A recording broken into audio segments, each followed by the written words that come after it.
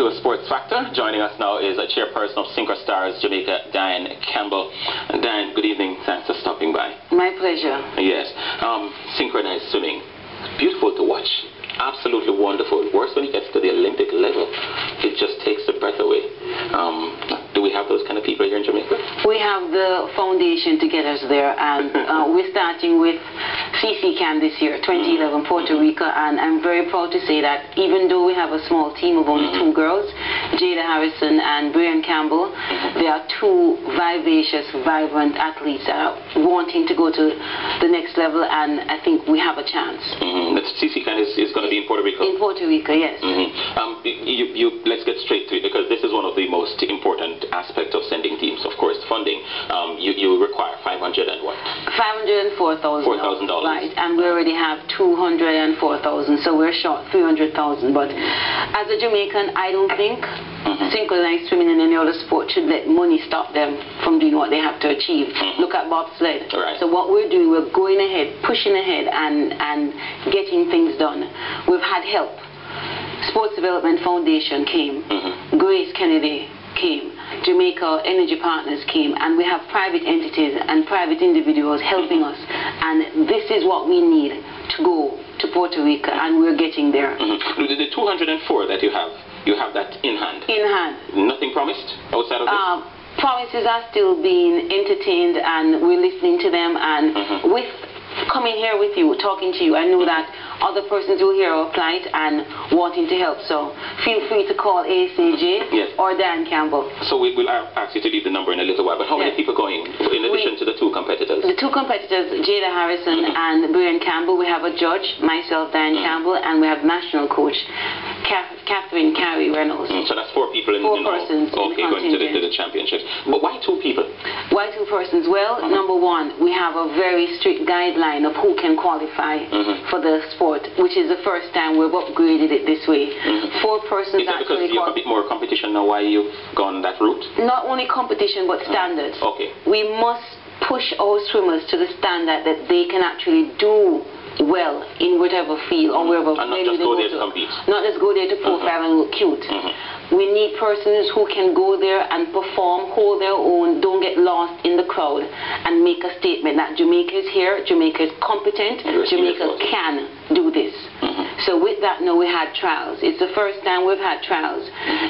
Trials started in 2008, sad to say. 2008. And the sport has been around for over 12 years, so that shows you that we're stepping up. Yes.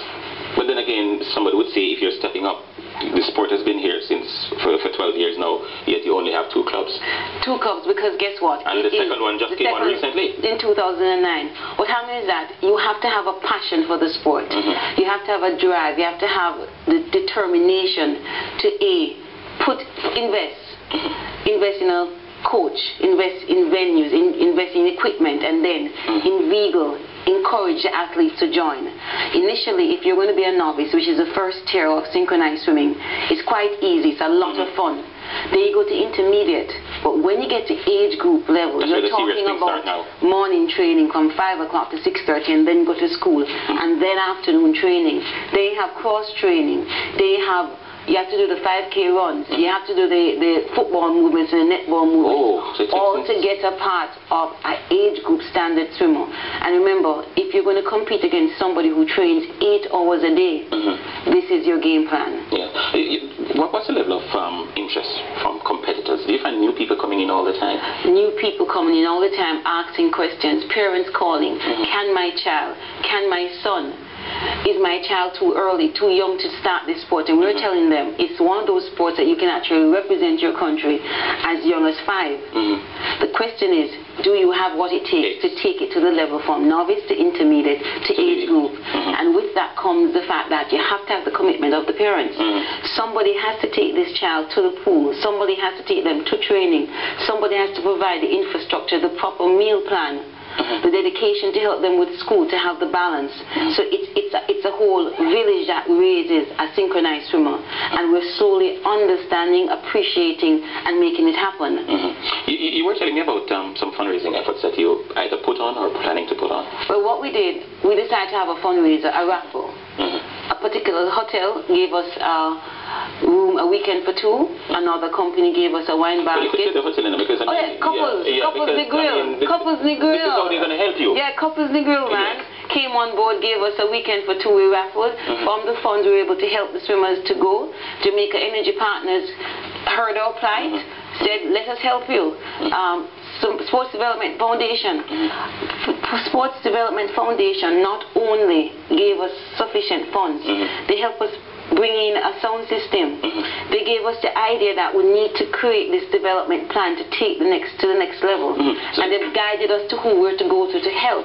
Minister Grange talked to us, guided us, invited us to different venues where we can meet and greet. So yes, persons wanting to help. So did they give you this individual, did they give you separate and apart from the subventure that they give to the Swimming Association? Because you fall under that umbrella. Yes, they gave separately. Oh. Because what we did, we presented what synchronized swimming needs to get to the next level. So it's not a part of the budget for swimming? It is a part of the budget, but we just don't within get. that budget? But we just don't get any. Oh, so really? we have to go out and seek.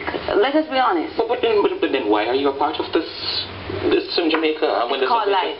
I know, but it's called life, and guess what? You have to live it, but you have to move on from it. And we're not one. Synchronized swimmers are not one to dwell. We go out and make it happen. But why you don't get it? It comes in for Swim Jamaica, which you're a part. Right. Now, why don't you get a part of it? It's going to be broken down. Swim Jamaica gets the money, and they have the different categories. Synchronized will get this, that will get that. Why you don't get any? Well, let me break it down for you. Amateur Swimming Association gets the money. Swim Jamaica is a separate part. So Amateur Swimming Association and which of the gets the money. You operate under? I fall under ASAJ. The money is given to ASAJ to run the pool, the administrative cost to operate a swimming program. Also, the money is shared up according to how vibrant and feasible you are. Over the past 5-7 years, the sport of synchronized swimming has not been that vibrant.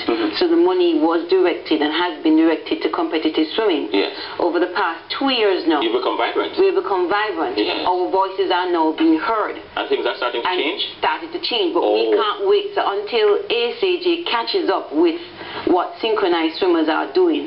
We have to go and look here. So what we did now, we ourselves as a body went to ASAJ, went to SBS, and spoke to them. We went to Minister Grange and spoke to her, explained to her what our plights are, what we are doing to help ourselves. And from that now, doors are opening up. Well, we need to just continue this then. Who knows? No, but we must respect our federation. I know. But as you rightly say, until they catch up with you, we just have to go out and do your thing. And the point is that we now need to get medals. In the past, we have not gotten anything because our program was not up to par.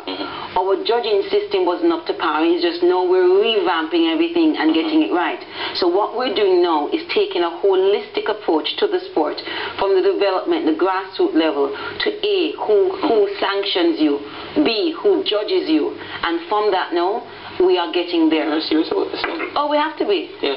You sound like the public relations officer as opposed to the VP. But let me ask you, it's key that you have representation in Puerto Rico because Jamaica is hosting the Caribbean Games next year as well. Yes. We're hosting 2012. The disciplines have been split up.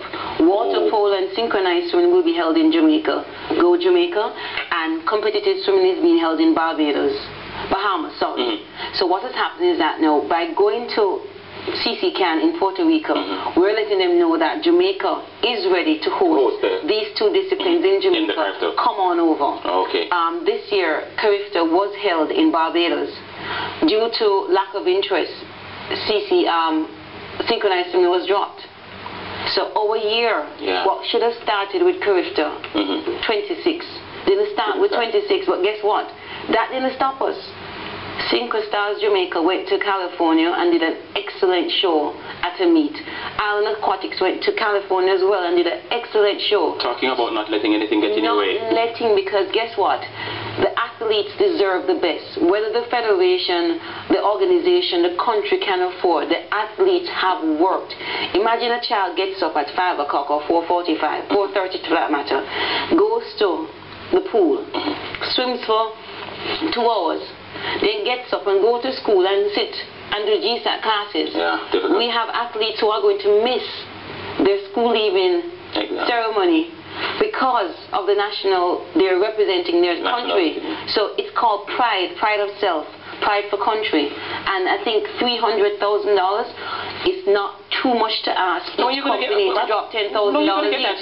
I mean, that's not a foregone conclusion. You're on CVM. That's the love the determination. Love the fire in the belly that you're displaying. We're hungry. With you, I'm passionate. They're gonna get to where they want to with you there. I like what I'm hearing from you. All right. Thanks for stopping by. It's my pleasure. As soon as you get the 300,000 next week, call us and let us know. All right, then that's my plan. Thanks for stopping by. All the best to you. Diahann Campbell. Wow. Oh. We've come to the end of another Sports Factor on behalf of producer Winston Casanova and other members of the production team and our refreshment sponsor Mothers, the Great Jamaican Patty Company. My name is Wayne Walker, inviting you to join us again next Tuesday for another edition of Sports Factor. Till then, pleasant viewing.